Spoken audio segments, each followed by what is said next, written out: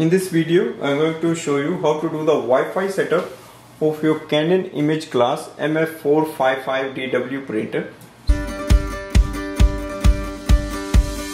So we are going to connect it with the home Wi-Fi network. Go to the printer control panel, scroll ahead, click on the wireless LAN setting. Select your Wi-Fi network. Enter the password using this display panel. Click on the apply. Printer is connected. Click on the close. Click on the home button. Your printer is available online and you can add in any device. And you can add it in a laptop, MacBook or smartphone for wireless printing and scanning. So this way we can connect our printer with the home or office Wi-Fi network. Thanks for watching.